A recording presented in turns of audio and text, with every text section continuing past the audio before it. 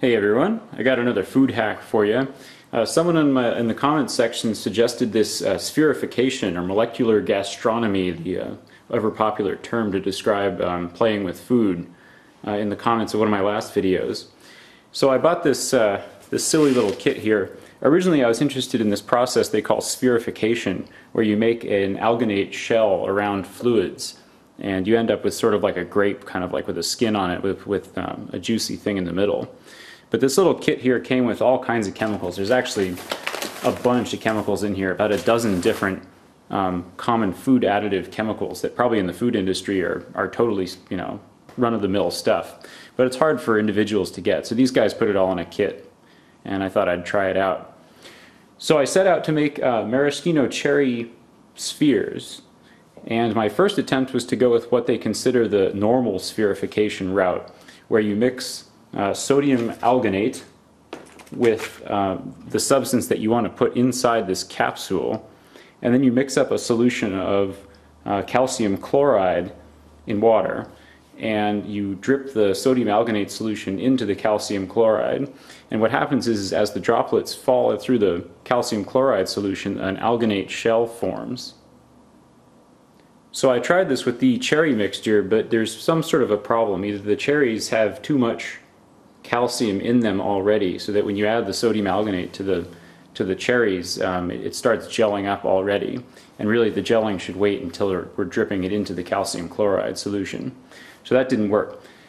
Luckily there is another way of doing this. You can actually reverse the two ingredients, and so make a sodium alginate solution and then drip the contents with the calcium mixed into the sodium alginate solution. So that's what I did here. I started by making the sodium alginate solution, and I got about 500 milliliters of water and added 2.5 grams of sodium alginate, and then mixed it up with an immersion blender. So this actually mixes it really quickly, but it also introduces lots of air bubbles. So I then degassed it by putting small amounts in an Erlenmeyer flask and then applying vacuum.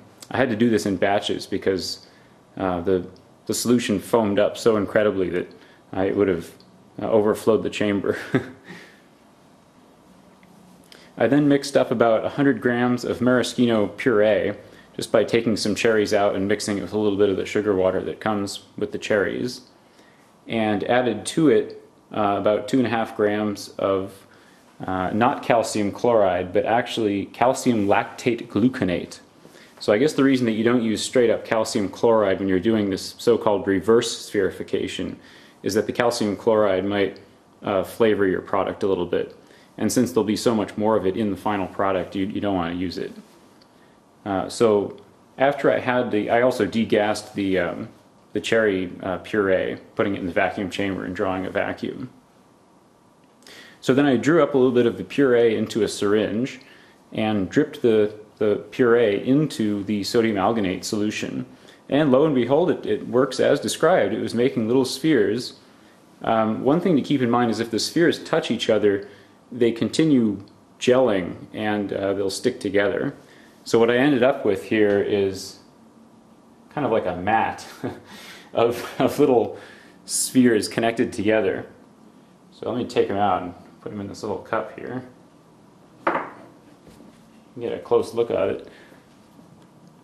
So there you have it, and they're pretty tough. I mean, you would think that they'd be really fragile, but actually that's not the case. I mean, you can kind of poke at them and pull them around, and it's holding. Oops, I just popped that one. Okay, so that one wasn't too fragile, but you can see what it takes to actually break one.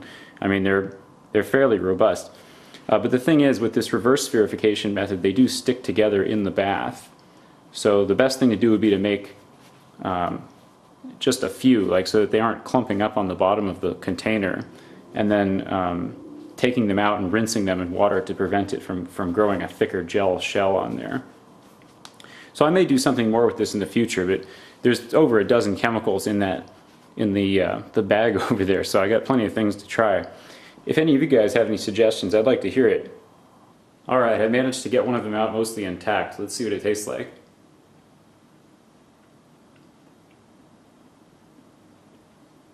It's pretty interesting. As soon as you bite on it, the thing bursts apart and you just have a bunch of maraschino cherry puree in your mouth, which is pretty good. The skin of it is sort of thick. It feels like kind of like a millimeter or something like that. And apparently you can adjust the skin thickness by how long the droplet of puree sits in the alginate solution. So I'll probably try playing with that too. Alright, see you next time. Bye.